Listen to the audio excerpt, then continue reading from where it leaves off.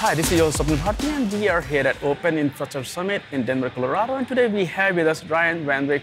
You are AVP of Network Cloud and Engineering at AT&T. So first of all, welcome to the show. Thank you for having me. So first of all, what has been your experience so far at the summit? I think it's been great. The collaboration sessions, there's a lot of focus on that in the summit, and bringing the PTG and the summit back together.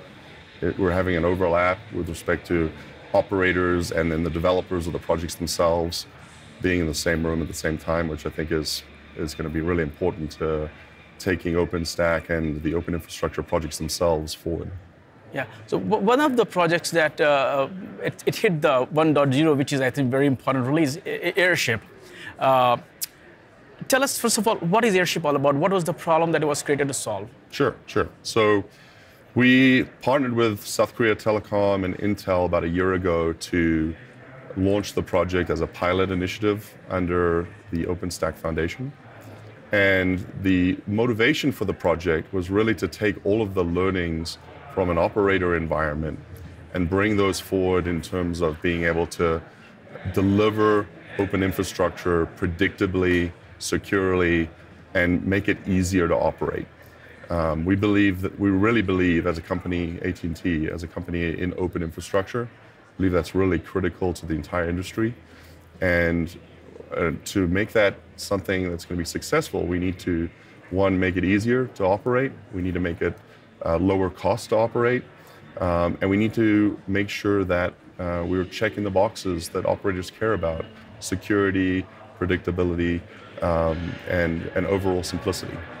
And what is the reason of working on this open source project instead of building an internal proprietary? That's a great question. So again, I think it goes back to my first comment. AT&T is on this SDN roadmap, right, where we want to build a software-defined network, and are well on our way to doing that. But for this entire industry to kind of gel around that, we need to make it easier for that to happen, right? And so we've ourselves struggled for a number of years with various iterations of our cloud infrastructure. And as that infrastructure scaled to meet the capacity demands of our SDN, as well as the functionality demands of our SDN, we had challenges. And so Airship is really the answer to that. It's a way for us to work with the community to help deliver open infrastructure in a more predictable, seamless, and simple way. And we believe by doing that our engineers and the engineers in the community can work on higher order challenges. One of the things we like to say internally is our focus is trying to make the boring easy and not relevant anymore. We want our engineers working on the more complex, more challenging, higher order functions, and less worried about upgrades and deployments and patching and that sort of thing. Perfect. The first release is out. What kind of cadence you have in mind in terms of releases, and what model are you going to follow? Will it be rolling release kind of model? So can you talk about that? Yeah, sure. So our goal to date, since we launched in May, was to get to a 1.0 release. We drew a line in the sand and said, by Denver, we want to be 1.0. It just so happened to coincide with some of our internal timelines at AT&T around our 5G build. And so the timing aligned in that we were able to deliver a enterprise-ready, production-ready set of software for Airship. So that's 1.0. Going forward, we have a whole list of items we want to try to tackle. Number one on that list is really about simplifying how we deploy and provision the bare metal itself. And to do that, we're embracing Ironic, which is the bare metal project in OpenStack. We're doing that in a standalone fashion, and we're going to integrate it with MetalCube and the Kubernetes cluster API. I think that's going to be the core next area of focus for our community. But along that theme of cloud native, given the timing of when we built Airship and initiated Airship, there was things in various communities to solve problems that maybe weren't mature enough to do that. And so one area was deploying a resilient Kubernetes cluster. And so to solve that problem, we created a project called Promenade under Airship. since then, in the CNCF community, there's been a project that's made quite a lot of progress and has essentially become the de facto installer for Kubernetes, kubeadm. And so our next order of business this year is going to be to work with the community of Airship to integrate kubeadm and take advantage of all its great capabilities underneath the Airship umbrella. And then to take it a little bit further than that, as we, right now we're focused on 5G, but we're going to start pushing further out to the edge. And to do that, we need to take what's a fairly lightweight virtual infrastructure right now and make it even smaller. And so we're looking at adopting a workflow engine that will allow us to do that within Airship called Argo.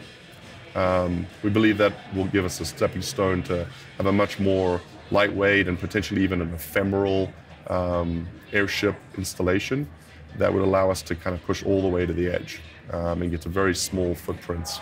So that's going to be kind of another item that we focus on this year. I think our goal is to probably get to a 2.0 release later this year. I don't think we have a firm timeline on that yet. We're still building the project. We're still in pilot phase. There's a number of steps we have to go through as part of working with the OpenStack Foundation to be confirmed, one of which is governance. And just before the summit, we actually published on Gerrit our draft government structure for the project. And so we're looking for feedback from the community and other collaborators on how do we best structure the governance of the project. And it'll be important for us to manage that project via that governance through the current release cycle and into the next before seeking confirmation from the foundation. So I think that's going to be our focus for the rest of the year, is making sure we put in place a robust governance process for the project so that it can be managed well and taking care of some of those cloud native to-do items that I talked about.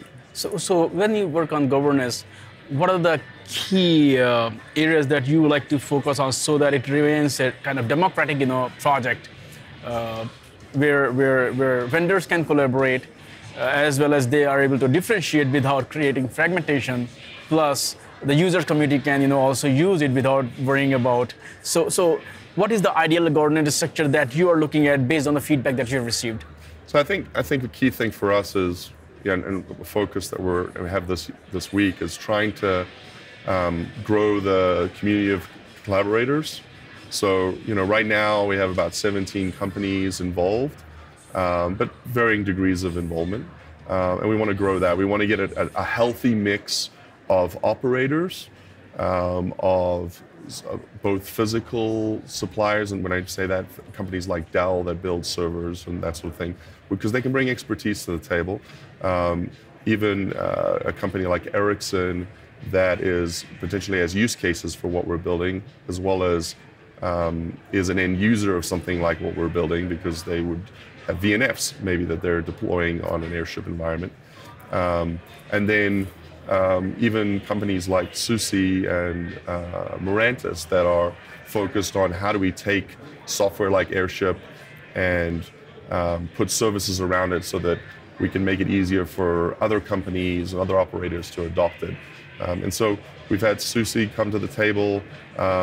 They've been working on the project for a while, but kind of more formally come to the table this past week and kind of announced that they're intending to incorporate Airship into their product suite. And then prior to that, Mirantis had similarly come along and said, we've got a keen focus on bare metal and containers and infrastructure around that. And we're intending to adopt Airship as part of our Mirantis cloud platform roadmap. So we're trying to make sure that we keep a healthy balance between those three groups in working on the platform, so that it embraces those the spirit of the software, which again is we want to build something that is operator first, putting day two operations first is a better way to say it, as well as it needs to be able to scale and support the needs of various industries, not just telco. Yeah, so you want a very diverse community, not a very monocultural community. Yeah, and that is healthy for any open source project. And one of the things we've worked hard on with Airship is to not have it be opinionated to one particular set of use cases. So although we're a telco and obviously SDN is our use case, even within our company, we've focused on how do we use Airship to solve different use cases, whether it's using it to run our CI/CD environments, which is obviously agnostic to what the end use case is, whether it's SDN or something else. So we're trying to, and we've had a lot of conversations this week with various folks in the Airship sessions, trying to understand their challenges and how can we make this as generic as possible so that, again, we can make it easier for open infrastructure to grow fast. Now, you said something which made me curious that you come from a different use case in scenario. You created a project that was solving your problem. Now, you have open sourced it, and you're also building a very diverse community around it, and they might want to use it to solve a different problem. Yep. So you're kind of losing control over the project you created, by giving it out. That's a great question. Yeah. So I think some companies might be afraid of that, right? To say, what if you add too many folks into the team here? What happens? You lose control of where you wanted to go.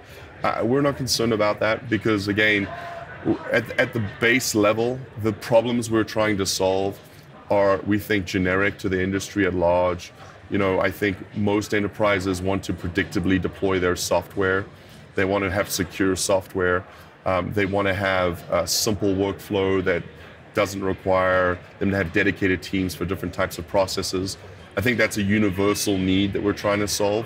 And so from day one, we've tried to stick to those principles and, again, not build something that was opinionated towards a particular use case. Airship, at the end of it, becomes it's really just a way to manage the life cycle of your containerized software, whatever that software may be. And our first use case for that is deploying and managing the lifecycle of OpenStack-based clouds. But one of the things we try to highlight to folks is OpenStack is one set of software, but we have a lot of other software that we deploy and manage to build our clouds that is not OpenStack. And so, you can use this platform for any type of software system you want to deploy and manage. Anything that needs its lifecycle managed predictably and securely. Awesome. I think now we have covered some basics and some vendor depth also. Do you think anything else we need to cover? Because I think we covered a lot about. I think we've covered the gamut here. I would just maybe one thing to add is for those folks that may be listening and are interested to go check out the project at airshipit.org. We've put some effort into the 1.0 release to lower the barrier to entry to new developers, focused on documentation, building use cases and example manifests. And there's also a project called AirSkif, which is an easy way for new developers to start working on a very small version of Airship, which doesn't necessarily have all the components, but gets them going.